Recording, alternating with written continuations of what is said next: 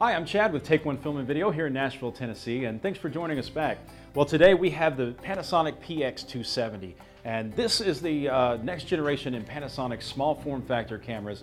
The next generation as far as the 170s, the AJ-PX250s, 255s. This is a new and improved version of that, and what Panasonic did is they went to the users that use these smaller cameras and they asked them, what can we do to make this a better product? And so based on that feedback, all that has come together into what is now the PX270. So we're going to talk about some of those features today. Now the first thing that struck me on this camera was the viewfinder. The viewfinder looks fantastic. It is a OLED viewfinder, and you get some advantages with OLED. First of all, there's no lag time in the viewfinder. You get a nice, sharp, crisp image, and the color tones are very accurate with OLEDs. Underneath the OLED, you have a nice, very uncluttered menu here. You have the menu button, a little joystick where you can move around the menus and get to what you need to. And you also have some large playback buttons here, so when you're in playback mode, you can get to that, access your clips very easily, very quickly. Moving on, one of the biggest complaints about the camera was just the general stability. I mean, they're small cameras, but they're still pretty heavy. Lots of stuff coming in and out of the back. So Panasonic took all that feedback and they came up with a way that you can operate this camera in a much more stable environment. And they basically accomplished this by moving a few things around. First of all, what you'll notice is all of the B&C ports have now been moved over to the side. We have our SDI output, we have time code and gen lock, all now on the side instead of the rear.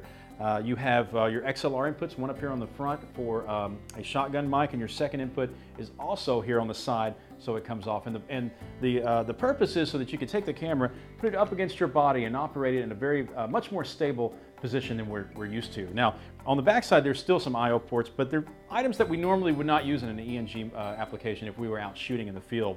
Those are the USB ports, the HDMI, and there's an RJ45 LAN adapter here as well. All those things we typically wouldn't be used while we're shooting, so those are safely tucked away here in the back.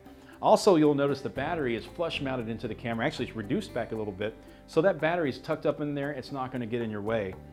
Now, so if you're back here shooting, up against your body, nice and stable, if you need to make adjustments on the fly, the advantage with this camera is that we can now do that by holding our left hand here. Our thumb can access all of the user buttons right here on the side.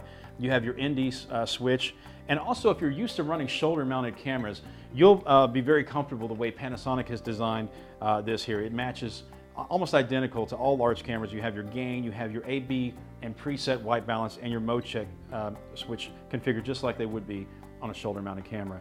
The front audio level is also controlled right here, and your menu button. You also have three ways that you can start, stop, and record. There's a button here on the front. You have one here on the top of the handle, and your traditional thumb button here on the back. Now let's talk about the inside of the camera. We have the fantastic 22x lens that was introduced with the AJ-PX250s and 255s. Fantastic lens. Also has a dust cover built in there as well.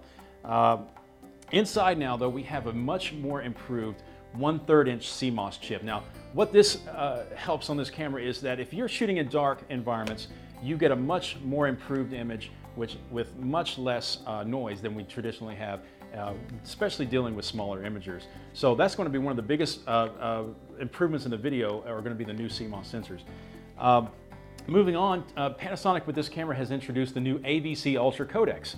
What this does is gives you a lot more flexibility. You can maintain full raster HD, but you have different sizes of clips depending on what your requirements are.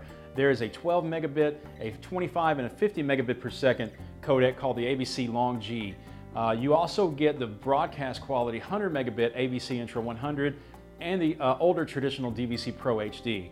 Now, if quality is what really matters to you and you really want the cream of the crop, you can opt for the paid upgrade to the 200 megabit AVC-ULTRA. Again, that's the best that's available. It doesn't come standard on the camera. You do have to upgrade to that, but if quality is what matters to you, that's an option that's available to you in this camera. Now, some more technology innovations that Panasonic is introducing with this camera is the MicroP2. Now, many of us have used P2 for years, and if you're upgrading from a current P2 camera, you'll still be able to use this camera because you have your traditional P2 slot right here in the back. But what this camera has introduced is the new MicroP2.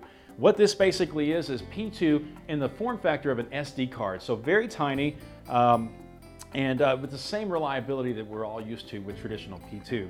You have 2 slots here so that you can roll over to your second card if you fill the first one up, or you can do a simultaneous record. If you want to archive one and hand off one to your client, you'll be able to do that here.